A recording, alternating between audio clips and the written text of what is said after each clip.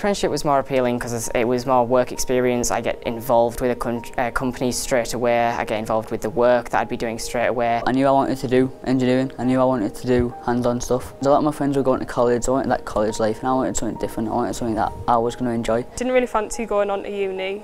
Just didn't seem to be for me. I'd rather be doing something, getting practical learning while I'm doing it. Yeah, it is nice being more practical based instead of theoretical. Definitely that's what I enjoy doing more. But everything I'm doing so far I'm enjoying, just getting started. I do like that I'm getting paid while learning. It's really impacted my life. I know where I'm going, I know what I'm doing, and it's just getting there now.